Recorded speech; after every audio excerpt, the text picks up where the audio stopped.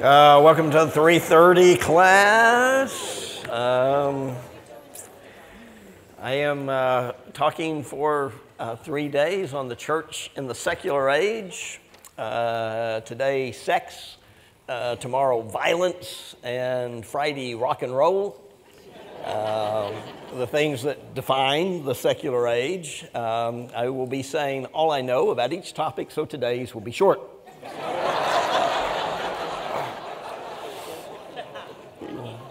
You will get out of class rather early, probably. Those of you who've been coming in here for a while, we're going to do what we do. That is, I'm going to try to listen very carefully to some texts, and we're going to do theology because that's what we do. And undoubtedly, you have come in with some very specific questions that you want answers to. And if you've been with me for a while, you know there is no way that's going to happen. But hopefully, I will raise ways to ask the questions in a more creative way, because getting the question right is half the project, right? And again, if you've been with me for a while, you know I am a fierce believer in congregationalism. That is, I don't think college professors ought to solve the problems of your local congregation for you. I think you ought to do that. And I'll offer an opinion on some things, to be sure, and others I won't. And I'll offer some opinions that by the time I'm done, you won't be clear what it was I was suggesting.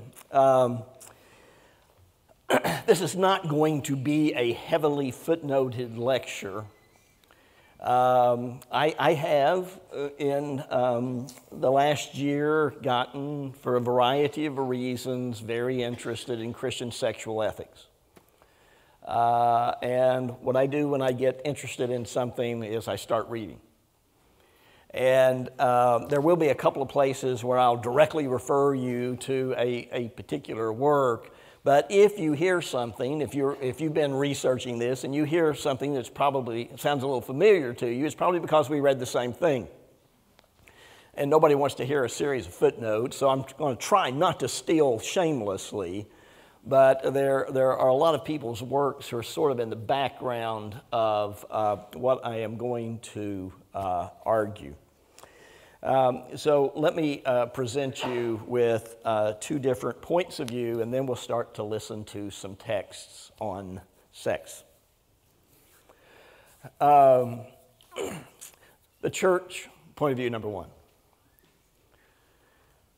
The church has been absolutely obsessed with sex. The church started to be obsessed with sex somewhere about the time of St. Augustine. Who died in 430. I don't know what time it was, but the year was 430. I always tell my students that's one of the very few years it's actually worth remembering. Augustine dies in 430 and the lights go out in Europe for the next 1,000 years. And Augustine, for a good while, put off Christian baptism.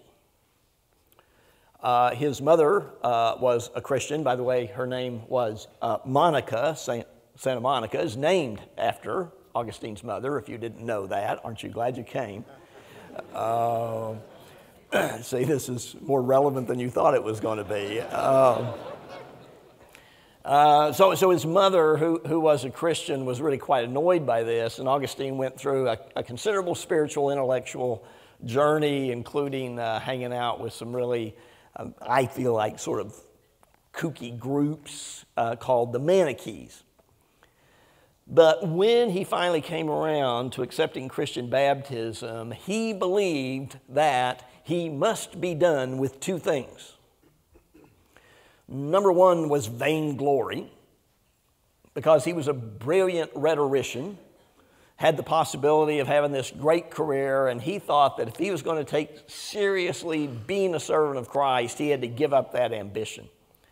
And the second one was, of course, sex. He had a mistress, he had an illegitimate child whom he loved, And he felt like before he took on Christian baptism, he needed to know that he was done with sex. And so you get this line often attributed to Augustine, God, give me chastity, just not yet. And Augustine, because of his philosophical background, made a rather close connection between sex and sin. He had a kind of low view of embodiment, and the body was kind of one of those things you had to keep under control. And so, he believes Genesis 1, that God created us and said it was good, but sin and sex, those are kissing cousins. That was better on paper.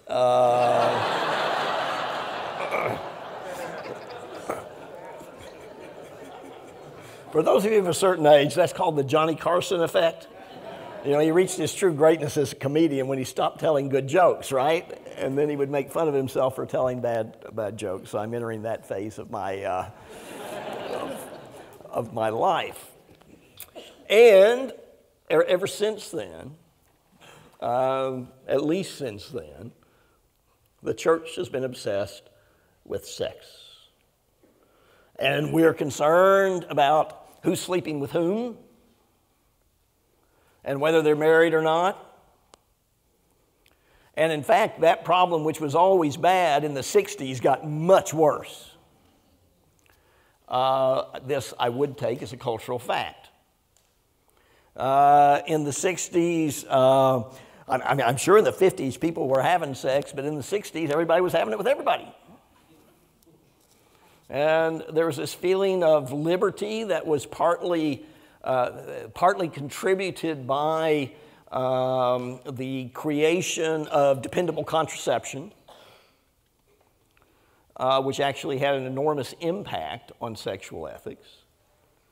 And then the church became essentially defined by it being opposed to the sinful sexual ethics of the 60s. The church became defined as the people who were against.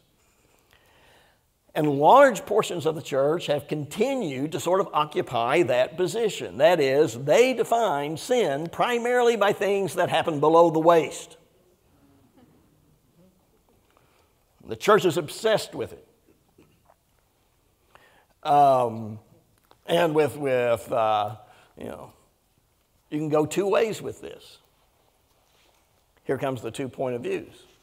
On the one side, you would have the folks that say, with genocide and terrorism and abuse and poverty and inequality of wealth, you're really going to worry about whether people are sleeping together before they get married?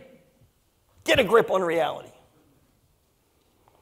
And on the other side, you're going to have people who say, it is because the church has never really planted its feet and taken a solid stance that people could respect that we're in the mess we're in, and the Supreme Court decision on homosexual marriage proves it.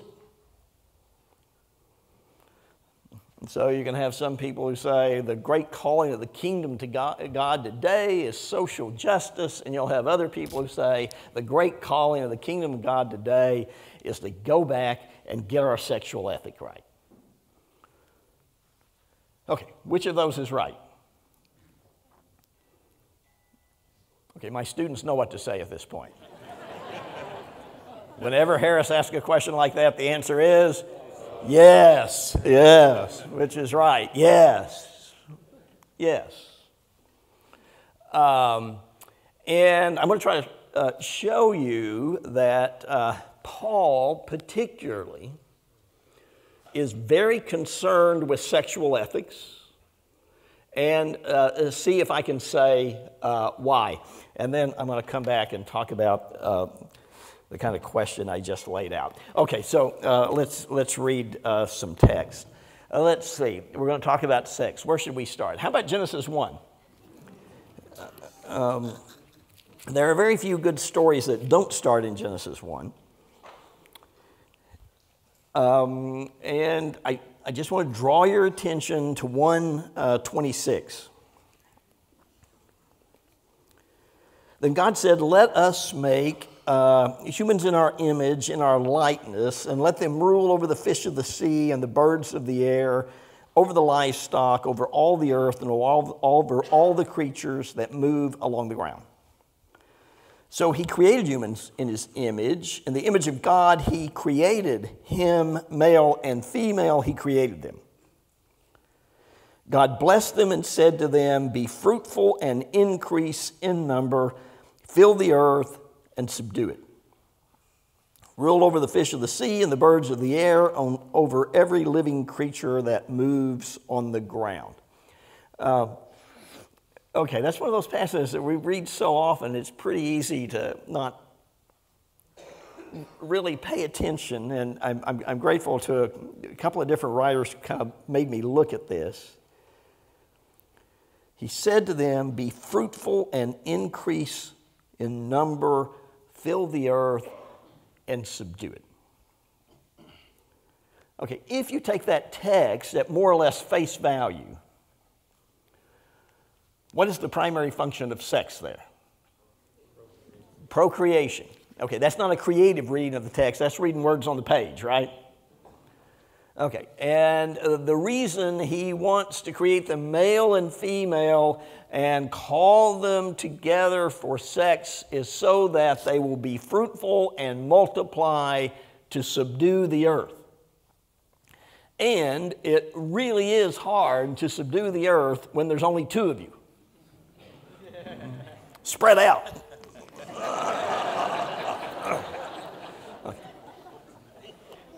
So in this sort of original passage, sex is very tightly tied to procreation, which is tied to the human mandate to exercise dominion over the earth.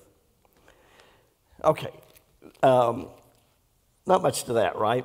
Okay, now let's go to Matthew chapter 19. We'll go through Jesus to get to Paul. When Jesus had finished saying these things, he left Galilee and went to the region of Judea to the other side of the Jordan. Large crowds followed him, and he heard them there. He healed them there. You may have heard them too, but what the text says is he healed them. Okay.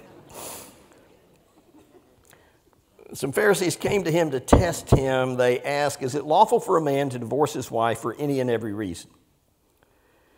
"Haven't you heard," he replied, "that at the beginning the Creator made them male and female and said, 'For this reason a man will leave his father and mother and be united to his wife, and the two will become one flesh.'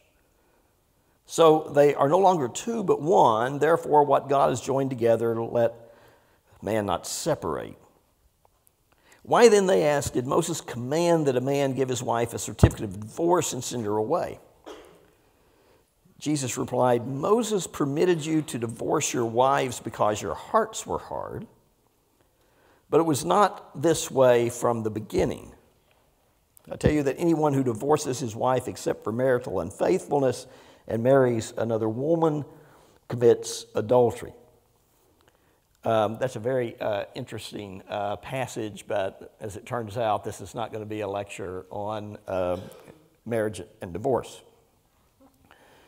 The disciples said to him, "If this is the situation between a husband and a wife, it's better not to marry."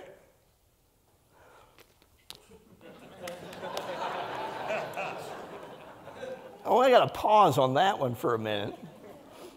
I mean, when you stop and think about it, it's sort of an arresting statement. They have such a low view of human nature and marriage that they think the chances of leaving in faithful covenant with one person are so low that you probably, if that's the only way you can do it, you shouldn't do it. Really? Jesus replied, "Not everyone can accept this word, but only those to whom it has been given. For some are eunuchs because they were born that way. Others were made that way by men. And others have renounced marriage because of the kingdom of heaven. The one who can accept this should accept it. Okay, there is a preference expressed there for singleness, right? I don't think I'm reading that into the text. It's sort of right there. But there's this very realistic evaluation from Jesus that not everybody's going to be able to do that. Okay, now turn over to 1 Corinthians 7. We're actually going to wind up spending more time in 1 Corinthians 6, but I'm going to start in 7 and work backwards.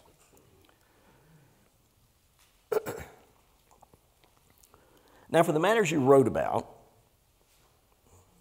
it is good for a man not to marry. Or to put it another way, it's good for a man not to marry. I just wanted to read that twice. Okay, but get this. But since there is so much immorality, each man should have his own wife, and each woman her own husband. The husband should fulfill his marital duty to his wife, and likewise the wife to her husband. He's talking about sex. The wife's body does not belong to her alone, but also to her husband. In the same way, the husband's body does not belong to him alone, but also to his wife. Do not deprive each other, talking about sex, except by mutual consent and for a time, so that you may devote yourselves to prayer. Then come together again, so that Satan will not tempt you because of your lack of self-control. I say this as a concession, not as a command. I wish that all men were as I am. That is, single. But each man has his own gift from God. One has this gift, another has that. Okay. By pure observation, in this text, we are a far piece now from Genesis 1, 26 through 27. Now we have marriage that's the primary function of which is not procreation. The primary function of it is the channeling of sexual energy. That if you have the ability of self-control, then it's better than if you be single, but if you don't, and there is so much immorality in the world that everybody should have their own spouse, so we just don't have sex going on everywhere. It's Paul's view. Now, one of the things I sort of wonder is, okay, how do we get from one place to the other? In Genesis 1, sex seems to be primarily about procreation. In Matthew 19 and 1 Corinthians 7, now marriage seems to be not so much about procreation as it does the proper channeling of sex. And there is a preferential option in both Jesus and Paul. By the way, it makes it a good bit clearer a little later.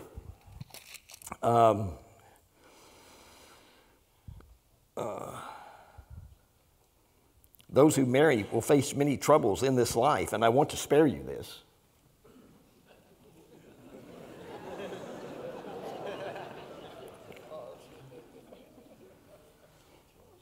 Verse 32, I would like you to be free from concern. An unmarried man is concerned about the Lord's affairs, how he can please the Lord. Yes, we are.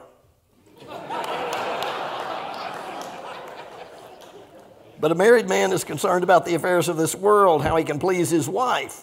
Yes, we are. Yeah.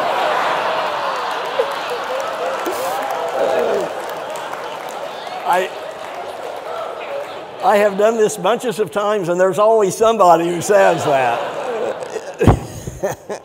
Yeah, at least you better be, right?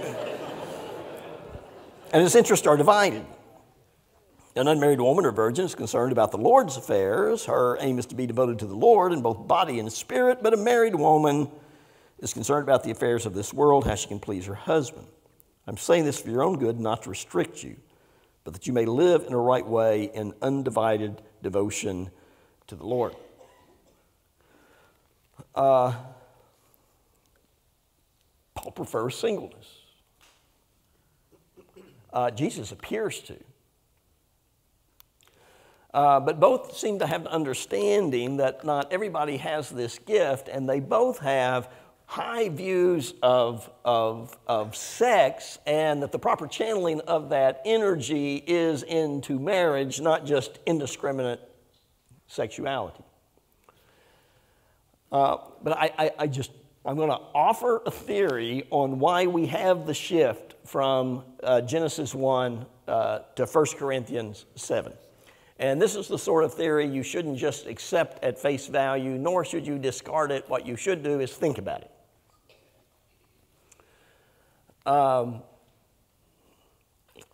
When Jesus comes and proclaims that the kingdom of God has come near, and when Paul writes under the shadow of that promise, I cannot fully argue the case at the moment, but I would argue the case that Paul believes the eschaton is imminent. I think he would be shocked to find out we're all still here. I think he thought it was coming within a generation. Okay, if you believe that, if you believe that the coming of the kingdom has burst into the world and it's near, and we're living in the last days, procreation becomes totally unimportant. What's important is devotion to God, the living into and the heartening of the kingdom. But even in that, sex, that's a difficult one. And so Paul says, even though the kingdom has come near, and it would be great if everybody could live in undivided devotion to God, many people, most people, by my reckoning, are not wired that way, so everyone should have their own husband and wife. And not only that, one of the primary reasons they should is so that sex can have its proper outlet. When I read this passage to my freshmen and say, Paul insists that husbands and wives must have sex, it's not an option, their reaction is finally a command I can get behind. That's the first thing you've said the whole semester that I can be fully, kind of on board with. And so Paul has this, I don't think he has a low view of marriage. I don't think single or married have anything to do with spiritual inferiority or superiority. I think it has to do with ministry. There's also some sort of impending distress in 1 Corinthians. I will leave it to you to decide whether that's the end of the world or something else going on that we're just not aware of. Okay, now with that as a backdrop, I want to come back to 1 Corinthians 6, where Paul speaks in a much more straightforward way about my topic, which is sex. So kind of what I'm arguing here. One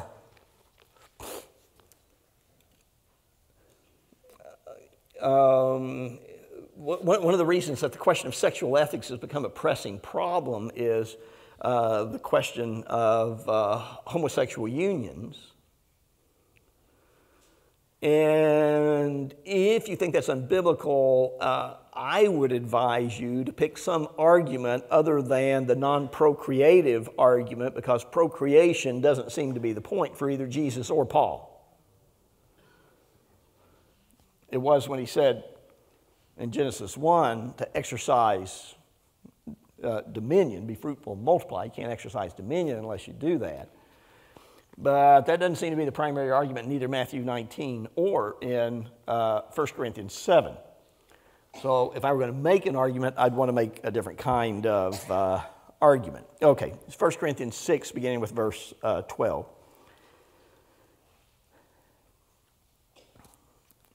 Everything is permissible for me. Okay, let me pause there. No. Paul doesn't mean that. He actually doesn't mean that. Okay, there are three categories of actions or behaviors in Paul's ethic. There are the things that are wrong. Everything is permissible. Actually, no. Axe murdering babies? Nope, you're out. Okay. Not everything is permissible. There are the things that are wrong. There are the things that are right. And then there's this broad group of things in the middle that are morally neutral, like eating meat offered to idols. Okay, so he's got a group of things that he thinks is wrong. He's got a group of things that he thinks is right. And he's also got this group of things which he thinks are morally neutral. And how do you figure out what you do in situations where the things are morally neutral? Oh, you thought that was rhetorical. Okay. What you do on the things that are morally neutral, like eating meat offered to idols, is you see how your behavior is going to impact the community of which you are a part. And by the way, if you like that, you do not understand it. You mean there's going to be limitations placed on my freedom because of your hang-ups? Turns out, yes. I have to think about how my actions are going to impact other people. Paul's quite clear about that, but that's not the text I'm particularly teaching at the moment. Okay. Everything is permissible for me, but not everything is beneficial. Everything is permissible, but I will not be mastered by anything. Food for the stomach and the stomach for food, but God will destroy them both. The body is not meant for sexual immorality, but for the Lord, and the Lord for the body. By his power, God raised the Lord from the dead, and he will raise us also. Do you not know that your bodies are members of Christ himself? Shall I then take the members of Christ and unite them with a prostitute? Never. Do you not know that he who unites himself with a prostitute is one with her in body? For it is said the two will become one flesh. But he who unites himself with the Lord is one with him in spirit. Shun sexual immorality. All other sins a man commits are outside his body, but he who sins sexually sins against his own body. Do you not know that your body is a temple of the Holy Spirit who is in you, whom you have received from God? You are not your own. You were bought at a price. Therefore, honor God with your body. Okay, I want to pay close attention to what I think is the argument here. You have different kinds of people coming into the kingdom of God. And primarily, the categories in the New Testament, in the earliest church, is you have Jews coming into the kingdom of God and you have Gentiles coming into the kingdom of God. Those are the two broad categories.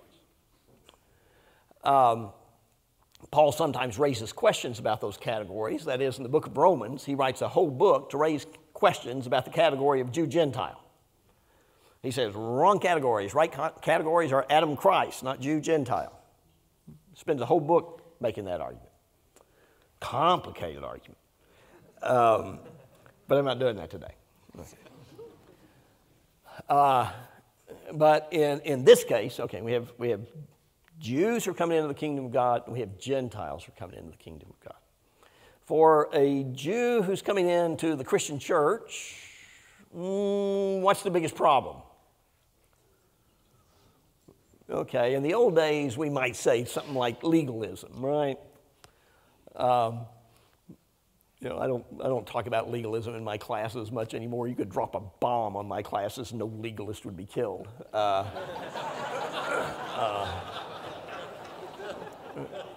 You know, I wish.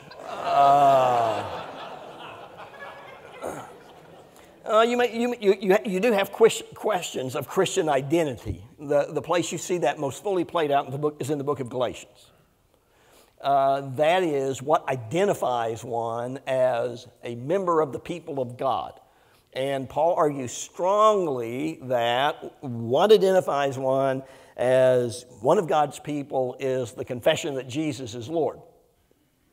And those other identity markers that some Jewish Christians want to apply to everybody, Paul is going to have none of that. And in fact, in Galatians, he's got himself worked up into a pretty good heat about the whole thing. You know, if anybody preaches any gospel other than the one that we've preached, let them be accursed. If you didn't hear it the first time, let me say it again. Let them be accursed, which means let them be eternally damned.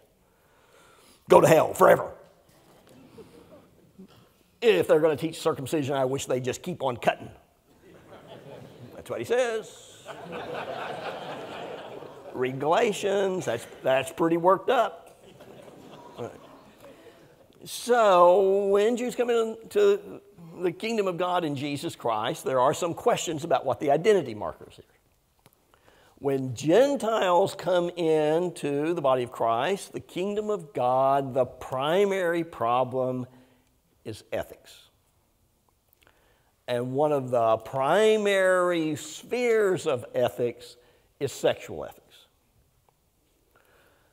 Now, I'm not suggesting that every pagan in the day of Paul was sexually immoral. What I'm suggesting is most were. And I mean it. Food for the body for food. To the typical pagan in Paul's day, eating and sex would be essentially in the same category. It's stuff the body does. And having sex with a prostitute or a slave, male or female, has no more significance than eating a good meal. By the way, read the book of Philemon sometime, and Scott McKnight got me thinking about this, and think about the relationship between Philemon and Onesimus before they were Christians, and think about that, he might be sending Onesimus back to a guy who raped him. Now read the book. See what you think. So Paul comes into this pagan world where sex and eating are essentially the same thing, and he says, okay, when you're a Christian, it doesn't work that way anymore. And he makes a series of riveting theological arguments. One of those arguments is, you are bought with a price. It's very similar to the sort of thing that Paul says in Romans chapter 6, somebody is going to own you. And you have become a slave of righteousness, or in this case, Jesus Christ owns you. You no longer belong to yourself. So, Paul argues. And that's a pretty powerful argument. He argues that you are a dwelling place for God's Spirit. Okay. I'll do this little quick thing. This will be kind of a drive-by thing. There are a lot of different ways to look at the atoning work of Jesus Christ. But at least one interesting way to look at it is this. Okay, Jesus is partaking in the Old Testament sacrificial system, and what Jesus is doing in his death is he is becoming the sacrifice that makes you a fit dwelling place for God. So in the Old Testament, a sacrifice had to be made to cleanse the sanctuary before you could do anything else.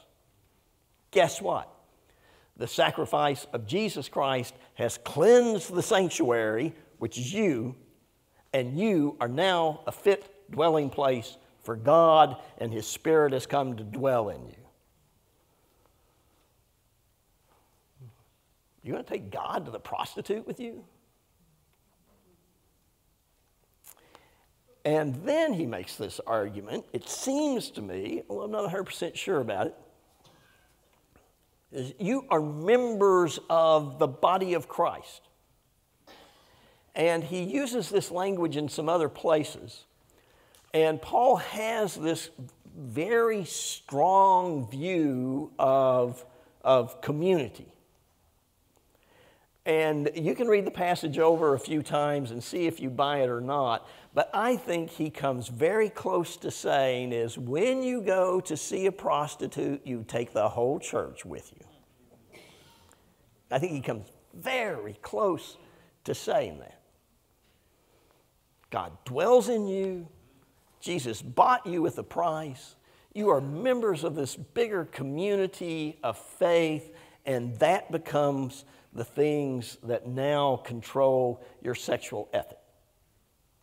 Something like that, I think, is what Paul is arguing. Well, okay. I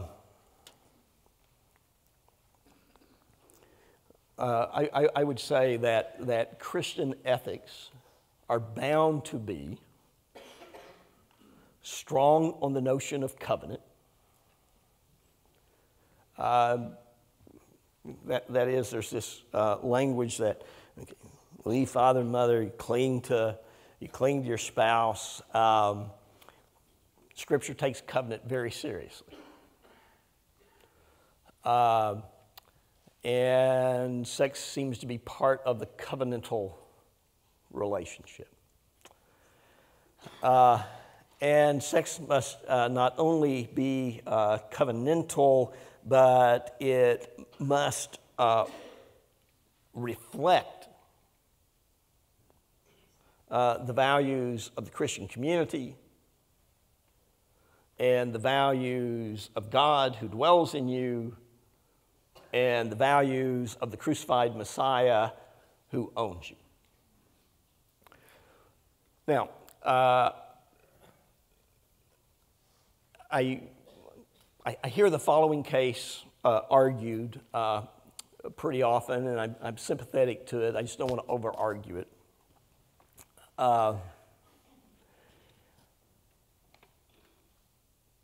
Paul's instructions and Jesus' instruction and the biblical ethic can certainly be seen as restrictive. And there are ways in which it is restrictive. But I do want to point out that whether you see it as restrictive or liberating depends a little bit on which end of the telescope you're looking through. So those of you who know me well know I'm now echoing one of my intellectual heroes, Michel Foucault. Sex is never far away from power. And in the Greco-Roman world, of which Paul's a part, when it comes to sex, men have most of the power. Women don't have much, slaves don't have any. And what may seem restrictive to one might seem liberating to others. You can do your own sort of cultural analysis. I don't want to be identified in terms of my Christian identity as one whose only identity is to be able to say what kind of sex is wrong. I would prefer not to have that identity. Yeah, I get that.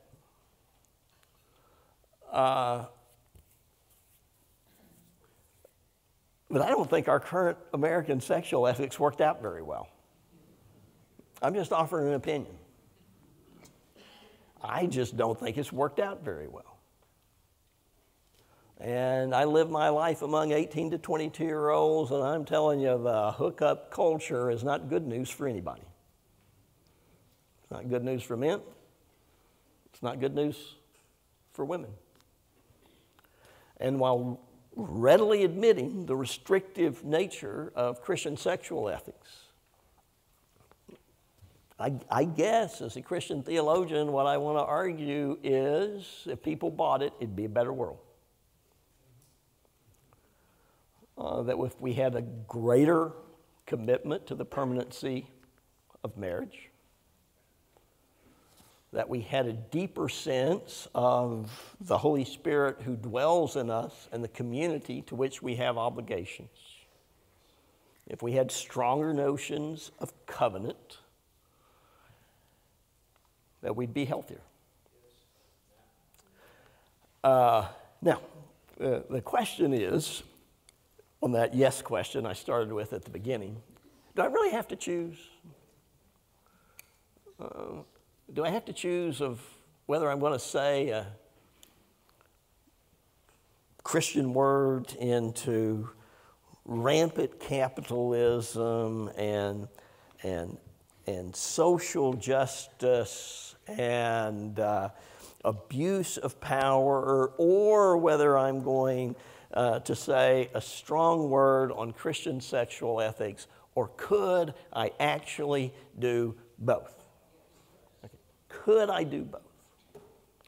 And we all know when you come around to doing this, boy, attitude's everything, right?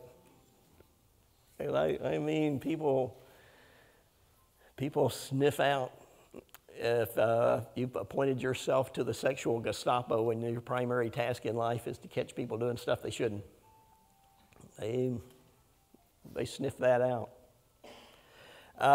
And it's not the first thing I ask when people are asking me about the Lordship of Jesus Christ. It's not.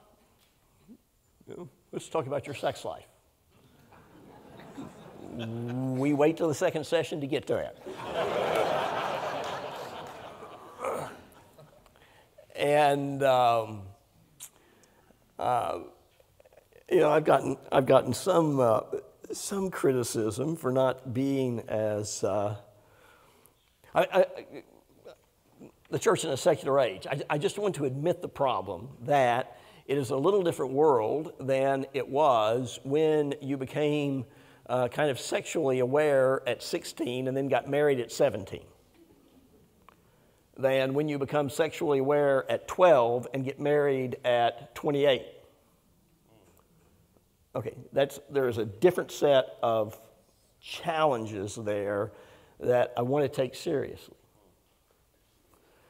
I want to take seriously the research that helps us understand transgender people. I want to reread carefully the text on homosexuality and see what they're doing. And I know some of you have that all figured out, and my only defense is I'm slow. I'm working on it. I've been trying to listen to the text. I've been trying to read the books. And I'm not against having a nice, clean set of answers to every question. I'm not against that. I'd like to get in on it. I don't have that yet. I'm unclear about some of it.